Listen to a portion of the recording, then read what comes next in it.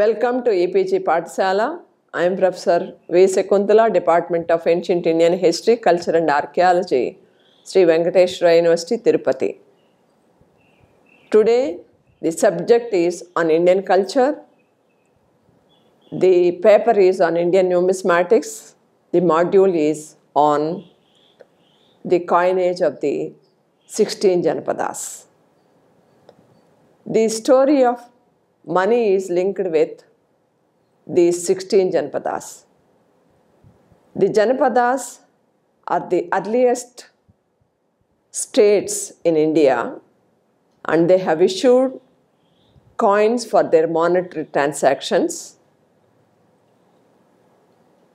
And the coins are attributed to these Janapadas based on the area where they have found, and the symbols are attributed based on the area. And the scholars and the numismatics who have found these coins in the archaeological excavations could study these coins, and they have given certain important features based on the location. Now today we'll discuss about these 16 Janapada coins based on the location and the modern area where they are located. It is an enigmatic study like that of Indus script. Still, the scholars are working on this particular subject. But still, to give a brief account of the 16 Janapada coins issued by the 16 Janapadas, based on the symbols, based on the area, and what are the symbols that they have on the coins, and the metals that they have issued, and the manufacturing techniques, the features of punch-marked coins will be discussed in the next 30 minutes for you to understand about the coins that were issued by 16 Janapadas. Today we will learn about the coins that were issued by the 16 Mahajanapadas, which is the earliest phase of issuance of coins in the Indian subcontinent. And these coins give us the early historic phase and the existence of Janapadas and the Mahajanapadas, and the coins and currency system in circulation in these Janapadas, and also different types of punch-marked coins which were issued prior to the imperial punch-marked coins, that they are called as 5-symbol coins, and also the local Janapada coins which are contemporary to the imperial series. Coming to the introductory part of the subject, we will discuss about how the coins evolved. We have Buddhist and Jain literature where we get the reference to the Janapada coins. The Buddhist and Jain literature refers to Janapadas and their geographical locations in ancient India, and the earliest coins of India were also minted using the punching technique. That is why these coins are called as punch-marked coins. And these punch-marked coins can be classified into two groups, that is local coins.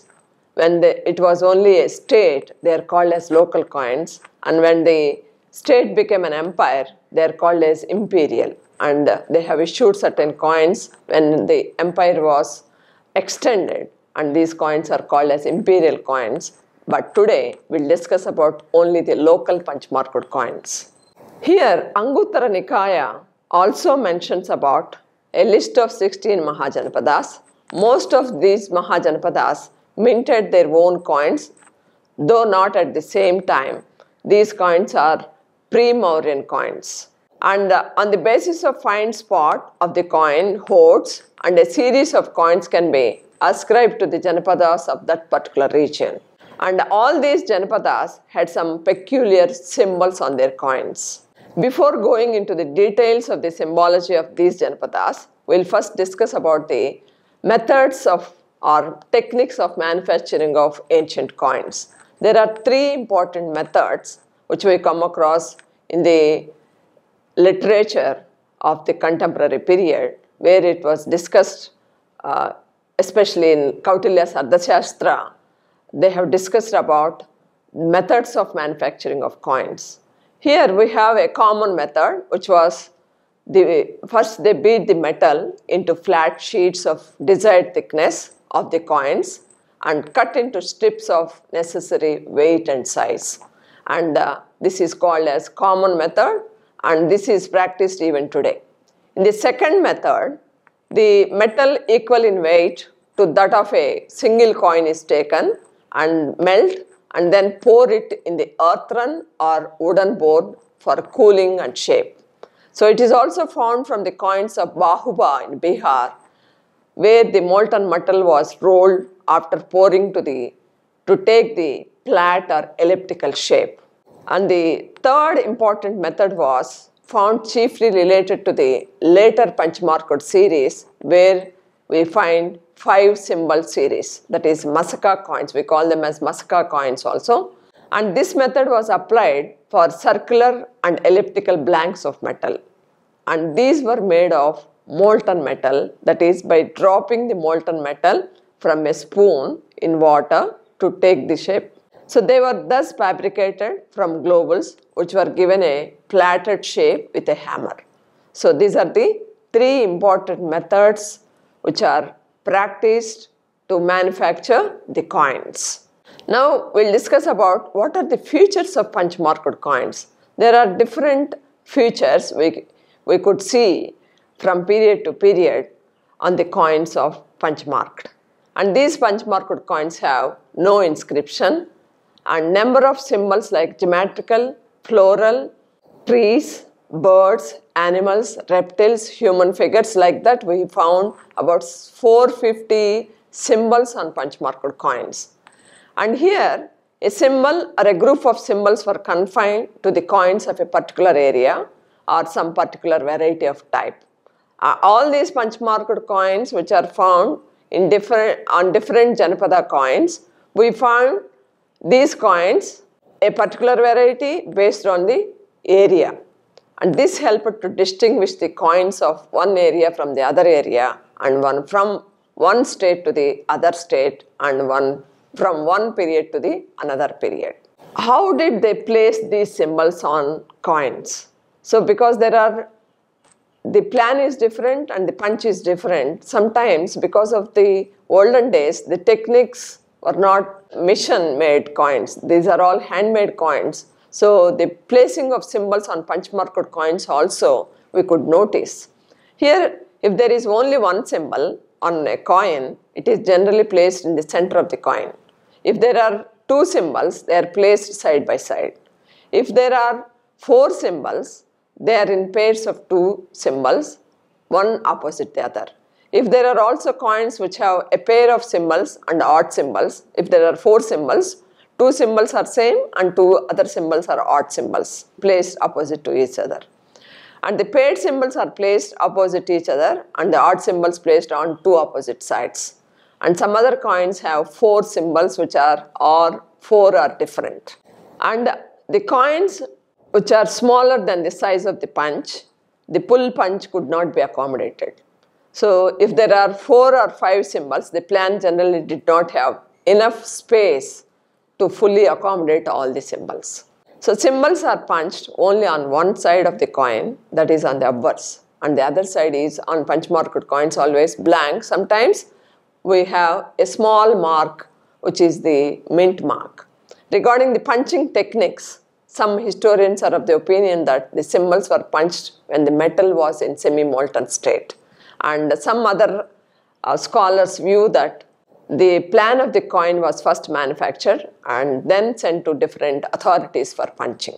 And many coins were cut into two halves of equal weight. Some scholars suggest that they were used as half denominations as legal tender. So on punch-marked coins, we find symbols punched on the border, leaving the middle empty. So there are also overlapping punches to prevent forgeries. So these are all the features of punch-marked coins. Now we'll find the features and how the techniques that they have adapted and how the coins of the different Janapadas have issued different symbols and different methods, different shapes. But the coin is of the punch-marked coins, metal is silver. We don't find any gold coins of Janapada coins or the punch-marked coins. We have only silver coins. Now we will discuss with regard to the Buddhist and Jain literature, the coins that were found in 16 Mahajanapadas. So the Buddhist literature, Anguttara Nikaya, refers to 16 Janapadas which were in existence before the time of the Buddha. They are Kashi, Kosala, Anga, Magadha, Vajji, Malla, Chedi, Kuru, Panchala, Asmaka, Avanti, Gandhara, Kamboja, Matsya, Surasena and Kuntala. But however, the Jain text also provides us with the list of a different set of Janapadas. Other minor Janapadas which are mentioned in Jain text are Kalinga, Vanga, Saurashtra. So among the early coins to be issued in the Indian subcontinent are those of Kashi, Kosala, Gandhara and Magadha Mahajanapadas. This map shows the 16 Janapadas which were located in different areas, and you can see the modern name and also the old name of the Janapada. Now we will discuss the coins that were issued by the 16 Janapadas from one by one. Kasi Janapada coins. This is identified with modern Varanasi district, that is, it includes the parts of Jaunpur, Gazipur, Mirzapur districts. And these coins are one of the earliest issues of ancient India, and they can be classified into two groups. The coins issued before the seizure of Kasi. These issues are of two groups, Bahuba type and Skipte types. Bahuba type coins are big and thick coins, vary between 5.1 to 6.4 grams. The coins include a pair of one symbol and two different symbols. Bahuba coins have two big punches of two different symbols and two punches of one single symbol. You can see the right side of the coin, the symbols which are, you can notice. Skipte coins vary between 4.4 to 5.2 grams. The symbols are two pairs of two symbols, one opposite the other. You can see the opposite side, the pair of symbols, and these coins are issued after the seizure. Two pairs of two symbols placed alternatively. One is composed of a roll and another appears like lotus. One pair of one symbol and two different symbols we can notice on these coins. Now coming to the Kosala coins. The Kosala Janapada is the modern Sahet Mahet in Gonda district. It has its capital at Shravasti, and these coins may be divided into two different standards, and they have the four symbol coin, a pair of one symbol and two different symbols. You can notice on this particular coin. Now coming to the Gandhara coins. Gandhara extends from Kabul in Afghanistan to Peshawar in Pakistan, and Gandhara coins can be classified into three categories. They are bent bar coins, single punch coins of Gandhara, and double symbol coins with animal motifs. Now coming to the bent bar coins, they are long bar type coins with two symbols punched at both the ends from a single punch. They are very peculiar coins, and these are three types. Again, the bent bar coins can be divided into three types. They are long and good silver, and medium size metal which was debased and made of short bars content of the metal reduced from silver to plated copper to pure copper. Now we can see the Gandhara coins with single punch coins of Gandhara on the left side, and coins with the central symbol is also seen. And we can also notice the 6 weight standards which are known from Gandhara coins.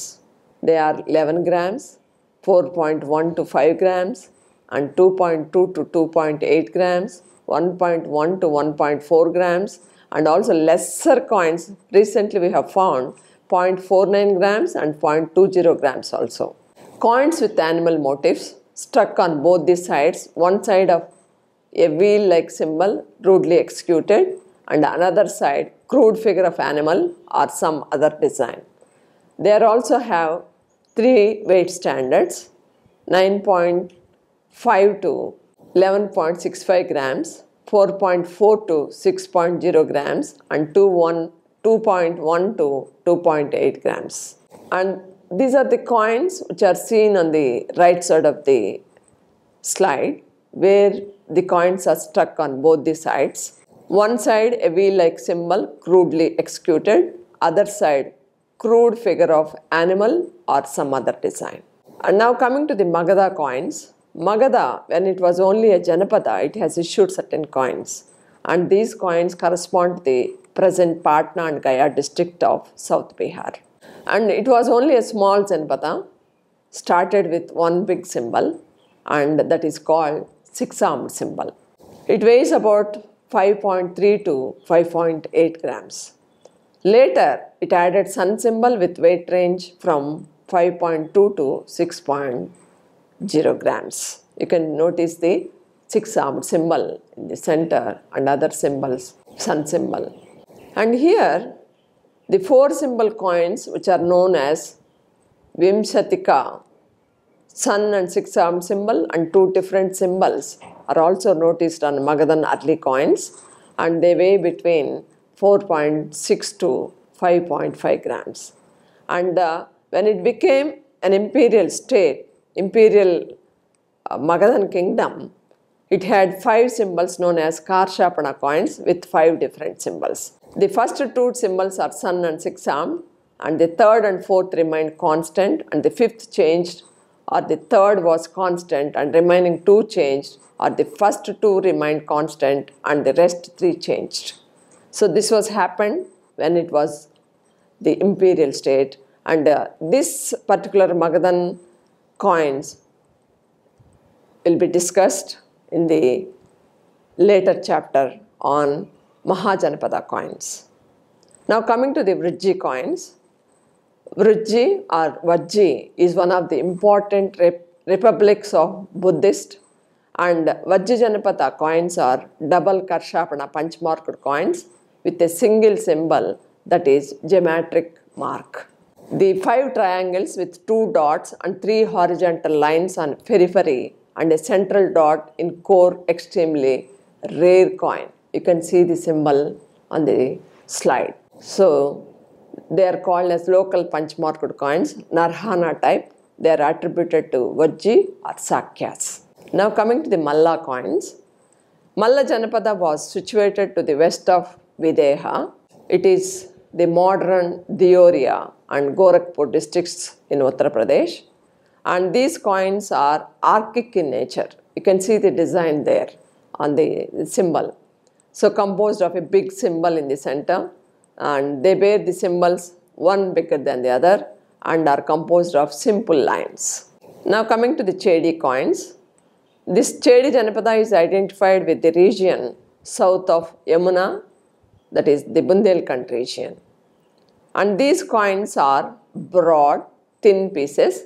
Symbols are geometrical patterns, animals, rolls, 6-armed symbol, and scorpion-like object with some other marks. You can notice the symbol. Now coming to the Kuru Janapada. This is the modern Delhi or Meerut district of Uttar Pradesh, and coins are of later issues.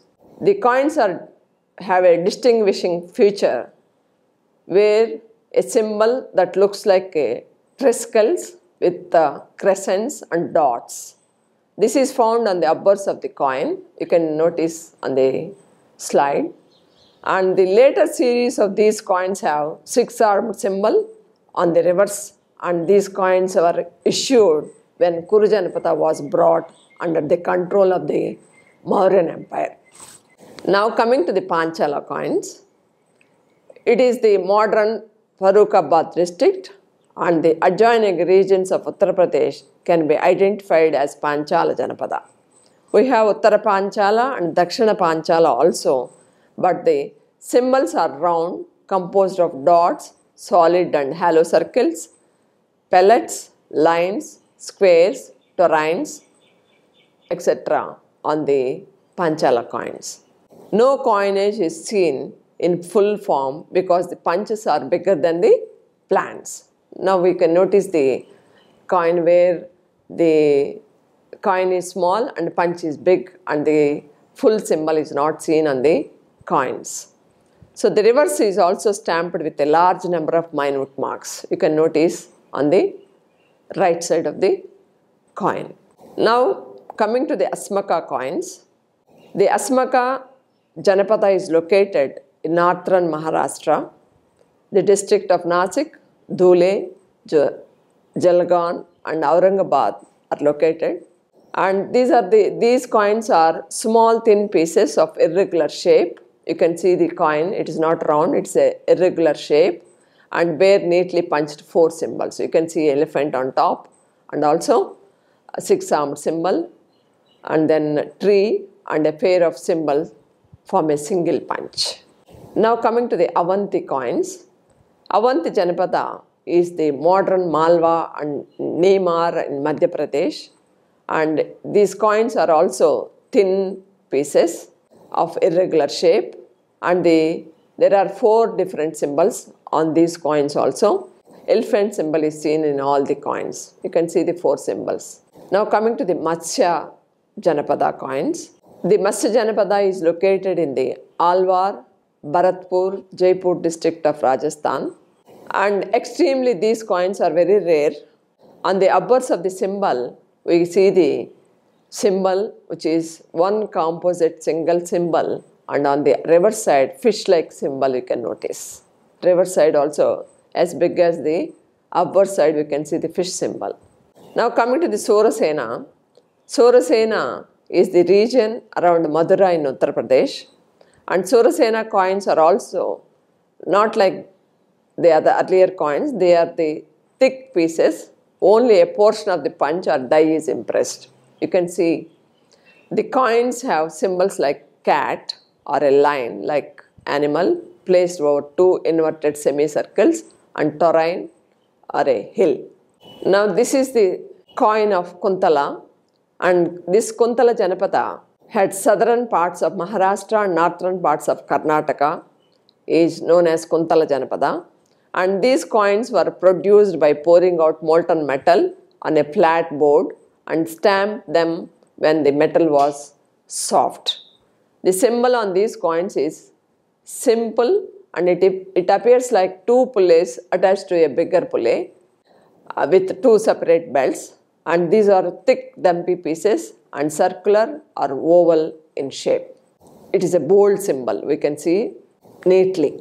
The Vanga coins. Here the Vanga Janapada is the western part of West Bengal can be identified as Vanga Janapada, and they bear 3 distinct symbols. Here you can find a single deck ship, a wheel, 6-armed symbol having 6 arrows placed around a double circle, and reverse also has a control mark which is a conch shell. You can see the conch shell on the reverse side of the coin. Now coming to the Surashtra or Saurashtra coins. It is the modern Saurashtra or the Kathiawar peninsula of Gujarat, that is the modern district of Junagadh, Amreli and Bhavnagar is identified as Saurashtra Janapada. And on the upper side of these coins, we find a central figure of an animal or a geometrical system symbol surrounded by a border of ancillary symbols. You can see the symbol. And there are other types of Saurashtra punchmarked coins, that is Gajalakshmi and Srivastha emblems on these coins. You can find recently these coins are found. One is of Srivastha symbol and the other is Sri Lakshmi symbol, Gajalakshmi. And the most important feature is they were produced by single die technique, and they are small square pieces about 1 gram. Coming to the concluding part of the topic, till now we have seen the symbols on punch-marked coins which have been interpreted differently. They vary from religious, astronomical, floral, faunal, possibly dynastic emblems also. And based on these symbology, several numismatics have used these symbols for building the chronology of these coins. Till now, we have discussed about the 16 Mahajanapadas and the coins that were issued by these 16 Mahajanapadas. Before that, we have discussed about how they manufactured the coins, the 3 important methods of manufacturing techniques that were used in ancient India, and also the features of punch-marked coins, how the symbols are punched, and what are the symbols on these punch-marked coins. The symbols are of natural figures which are found on the coins of punch marks, and the Buddhist and Jain literature discussed about the 16 Janapadas and the issuance of the coins by these rulers. These, not the rulers, the states, the 16 Mahajanapada states have issued. And these coins were found in the areas where they have ruled, and they have attributed based on the area where they were found. Thank you for listening. For further details or for further enhancement of the knowledge of the subject, you can visit the e-text of the module. Thank you very much.